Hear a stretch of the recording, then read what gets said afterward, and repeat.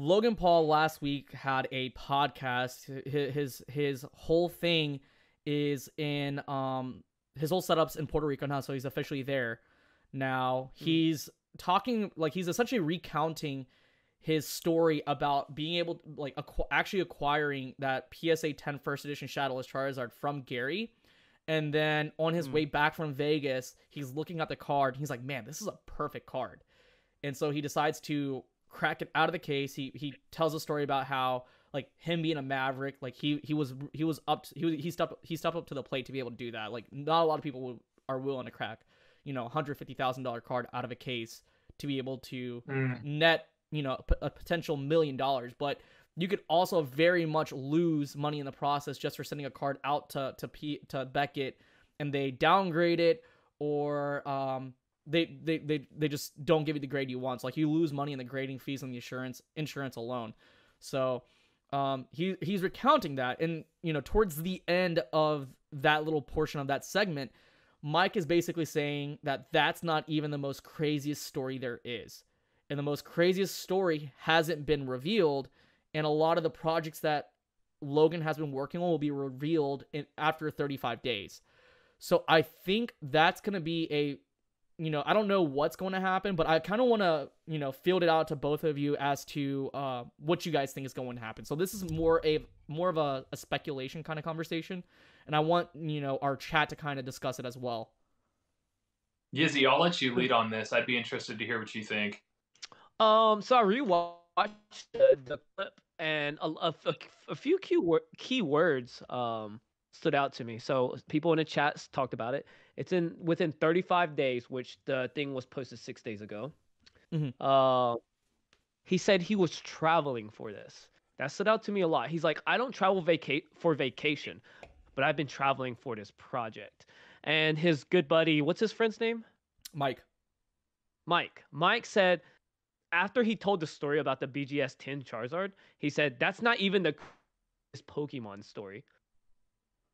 So in my mind, I'm trying to think of something that could be crazier than this.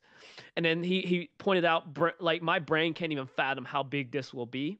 And then the last few keywords that come out of Logan's mouth after he said this, because he really was, like, kind of sweating. He's like, Mike, stop talking about this.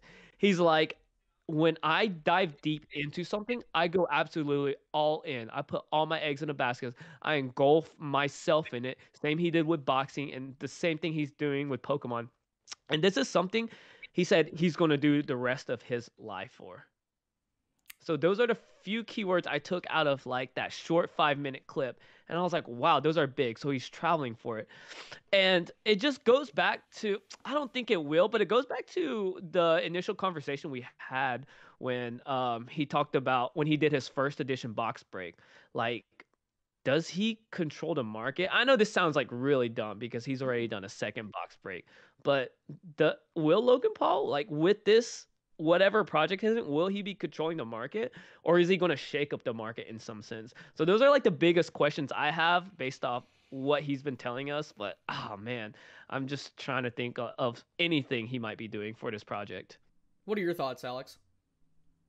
My mind goes to two places. I mean, the obvious thing is he bought a more expensive card than a BGS 10 Charizard, which, you're thinking about an Illustrator Pikachu potentially.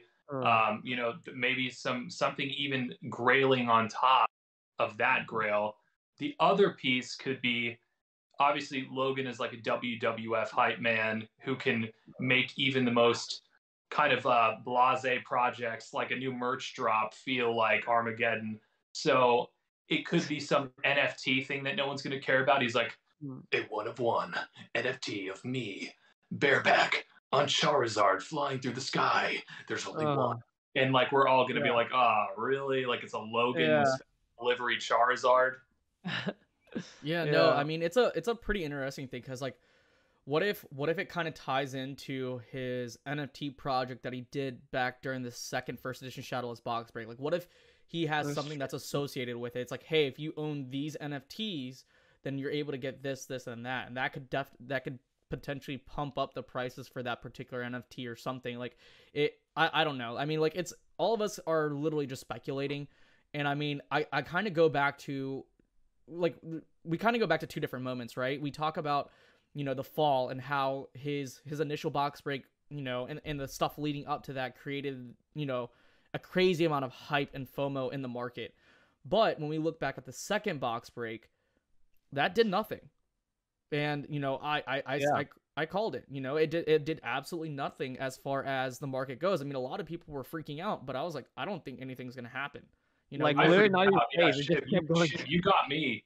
Shiv, you got me on that one huge, because I was in the camp of I think it was on January 1st, I think right at the stroke of midnight, I was like just scared in my Instagram story, like, I'm scared no one will be able to buy a base set limited pack next year. I was like legitimately like, I think after this next box break, it's going to be game over for people. Like, it's going to be a base set limited pack is going to be more than Skyridge. Skyridge is going to be $4,000, because we return to this every time we open a box, there's less. Yeah. There's less. Like, and it's like we talk about supply and demand with modern all the time. Think about it with vintage. Yeah. We keep opening these boxes. At some point, the dark factory in Chicago or Detroit, wherever these cases are sitting, it's empty. It's like gas. At some point, we're gonna run out. So but to your point, Shiv, I mean, yeah, you were dispassionate and you called it. I mean, I was shocked. Yeah, like I was sitting on Clubhouses like a full-on 2 weeks before, and we were just kind of discussing it with Pokenomics. Shout out to Pokenomics, Z&G Emporium, a bunch of other people, even Radar himself. We were like, I don't think anything's going to happen. I think we saw everything that we needed to see, and this is like right after things started correcting. So, I'm trying to like wrap my mind around what would it take for something bigger than what happened in the fall. Like, I'm trying to figure out like what would have to happen in order for that to happen, right? Like, we thought that the Pokemon, for a few weeks before the Pokemon Saves the World event, we thought that was going to do something, and nothing happened. So like, I'm trying to figure out what would be bigger than Pokemon Saves the World. What would be bigger than the last Logan Paul box break? What would it take to bring it up to that high? So I think it's not a massive crowd thing, because we've already had the massive crowd distribution, and this is a conversation Radar and I have had a bunch of times.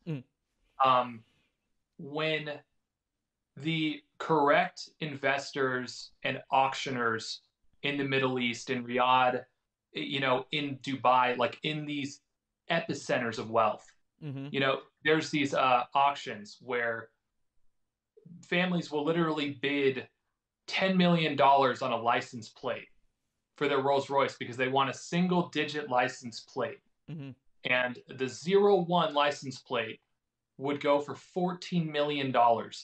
And these people have a level of wealth, like they'll send their 12-year-old kid there to do it. Like, they'll go like, okay, Ahmad, head in there. And he raises his hand, and they just bid 12 million on this 01 license plate. So when Pokemon hits, when there's a sale that's equivalent to a Banksy, something like the Rolls-Royce single-digit plate license plates, when you start hitting those echelons of that society, that 0.00001%, that's when Pokemon goes up. Not because of all the people, but because the top that decide that Picasso is worth 78 million, those people decide. It's not about us, really. Those top people are pulling everything up. So if Pokemon ever got to that point where it's no different than sports cards. When a Tom Brady card sells for 4.8 million, that makes everything else rise with it. Even if you correct, you're still far higher than you were before the correction. Absolutely. I think, I don't know that that's coming with how many different investment things you could have right now, with NFTs emerging and all this different crypto coins. It's just, there's so much to invest in right now that I don't know that Pokemon's having this moment yet.